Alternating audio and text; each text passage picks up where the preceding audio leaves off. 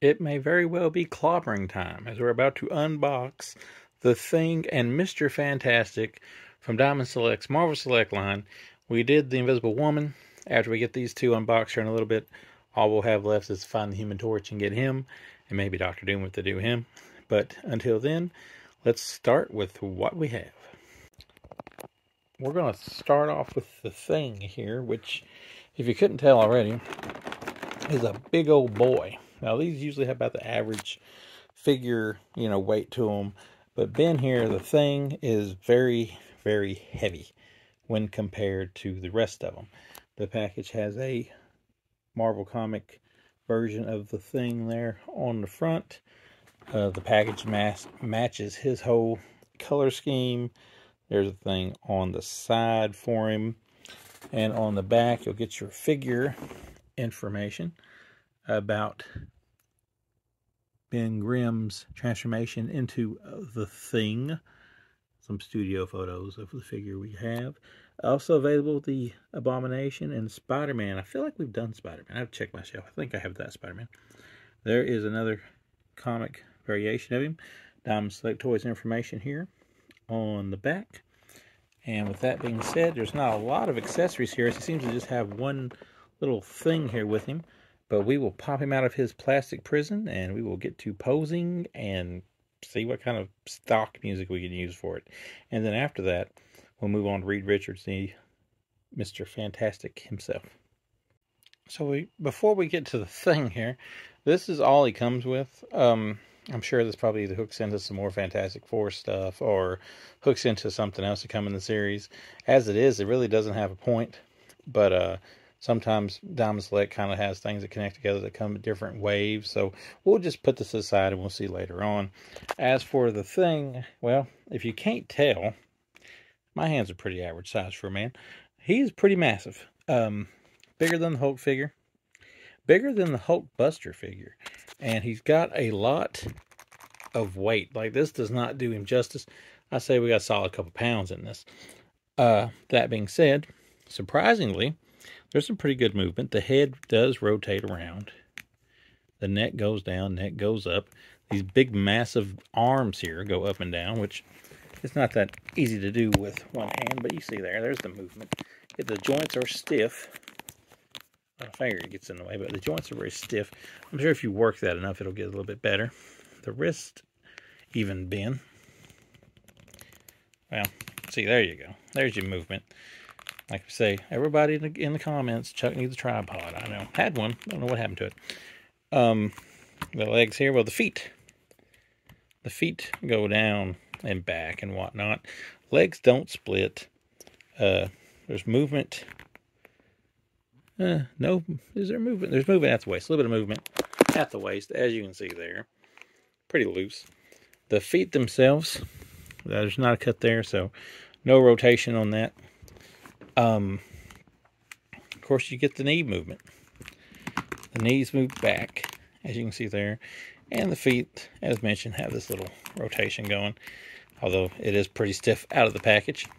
So since you've seen the articulation, you can lay somebody out. Reminds me of the LJNs of King Kong Bundy. But since you've seen how he moves, we'll pause for the cause now and come back with a little montage of a little up-close video of him.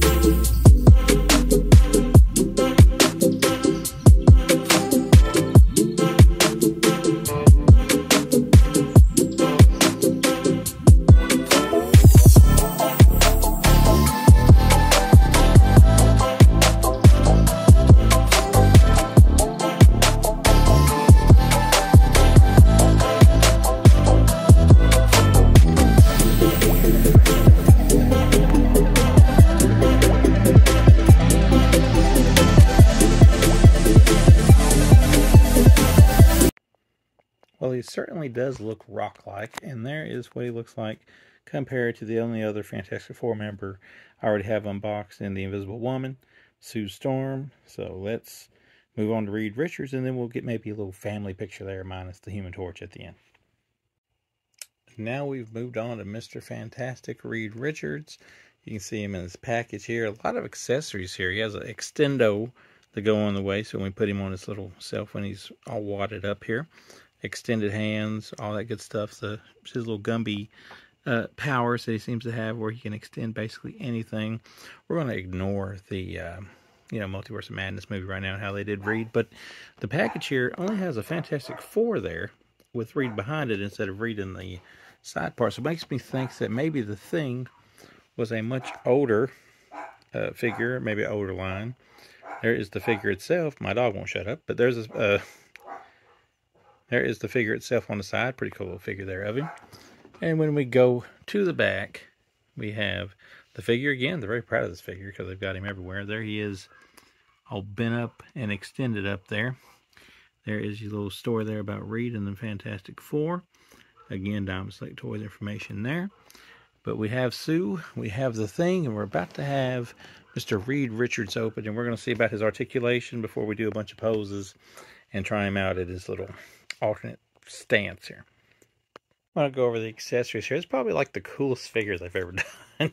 Spoiler alert. There is the mountain of Reed there that we can display him on here in a minute as his waist pops off and goes on there.